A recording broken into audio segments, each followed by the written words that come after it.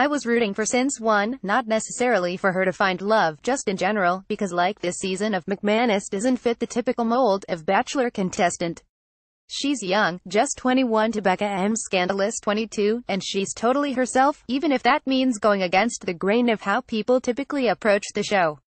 There's no act, in no larger goal, she's just there to have fun, and that's why at 31 years old, an age difference no one seemed to care about this time around. Dober easily has the makings of the next Bachelor. He's handsome and smart, but despite being on a TV show, he laid pretty low. He and McManus hit it off almost instantaneously, and for most of the show you could just see them in the background having a good time.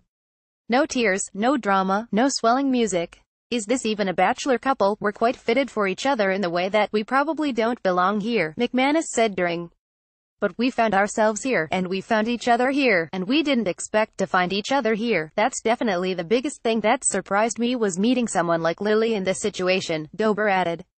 She's so raw and honest and open and drew me instantly to her, because they literally spent those weeks in Vermont getting to know each other and privately building their relationship. They're the couple I have the most hope for. I genuinely believe in their relationship, and these gushing Instagram posts don't hurt.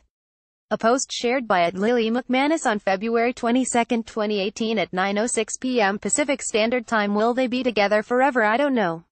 And the fact that they didn't promise such a thing to each other is why I think they're the true winners. While The Bachelor loves to end each season with a bow on top, the true couples are the ones whose stories are just beginning.